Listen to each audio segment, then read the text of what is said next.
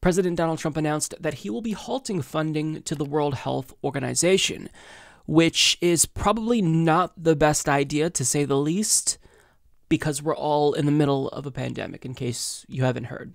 Now, the reason why this is such a stupid move is because this organization oversees international public health, and there are some smaller developing countries that may not have the governmental capacity or resources to deal with this crisis alone.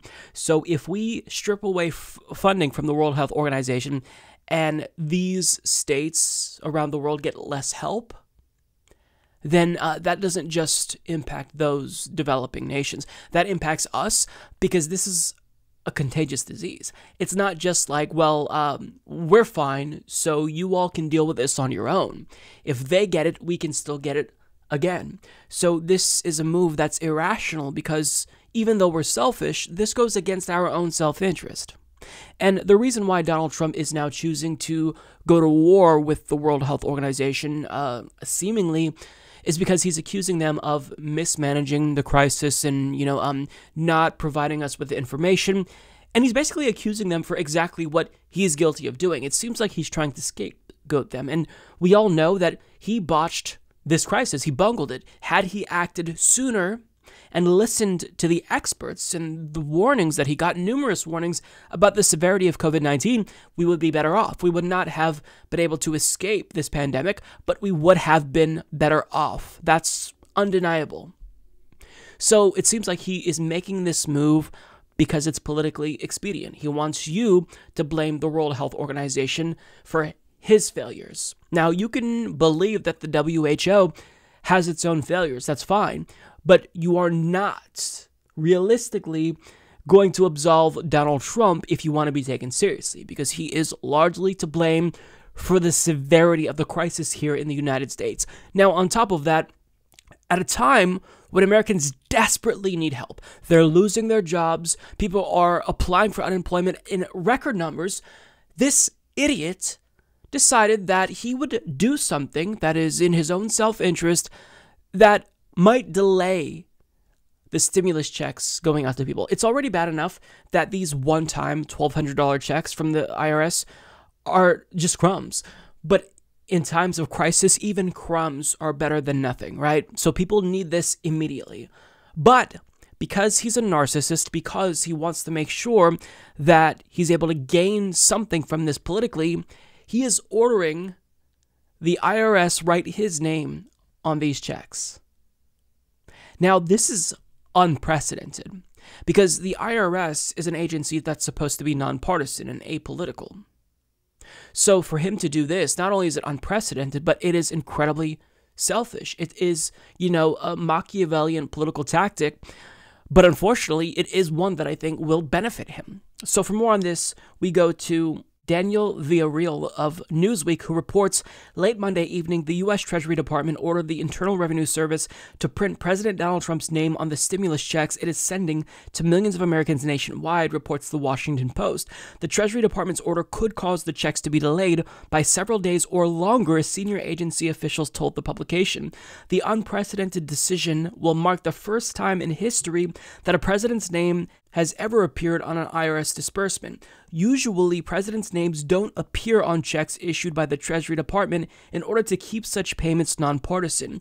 His name will appear on the memo line appearing left side of the stimulus check. Administration officials who spoke anonymously because they weren't authorized to publicly discuss the matter said that Trump had originally asked Treasury Secretary Steve Mnuchin to allow him to formally sign the checks, but the president isn't legally authorized to do so. So this is genuinely embarrassing. Like, this is a Michael Scott thing to do. He is unwilling to allow Americans to have anything unless he can personally benefit from it politically. He doesn't care about Americans. He's willing to delay the stimulus checks that they desperately need now, all so he can take credit for it, which will help him in November. And he already asked advisors why we can't just let COVID-19, quote, wash over Americans, which would kill them, so it's obvious, because he was afraid that the suffering economy wouldn't bode well for his re-election chances. So this is all about him. It's always been about him. That's why he chose to run for president. And all of that populist rhetoric was nothing more than political theater. Donald Trump is a reality television show star. He's a showman. He doesn't care about you, he cares about himself and himself only. And if you believe that he actually does care about you, well then, congratulations. You've been duped by marketing and you are being taken advantage of. You're like a sheep being led to the slaughter. But the saddest part about this is that this is probably going to help Donald Trump substantially, because most Americans who are voting, they probably won't know that, Donald Trump did this huge thing to delay the stimulus checks as an obvious, partisan political ploy. So they're going to see that the president gave them $1,200 because they're going to see his name on that check, and they're going to likely return the favor by voting for him in hopes that he'll give them more money that they desperately need currently. Because even though you and I are, glued to the news and we follow politics really closely, the average American doesn't have time for that. They don't have time for that.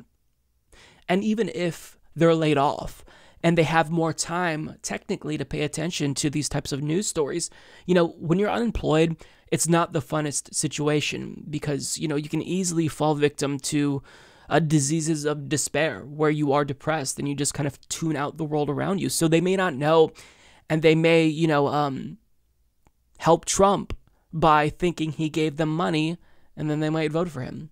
Marianne Williamson, I think, put it best. He didn't simply say he has absolute power.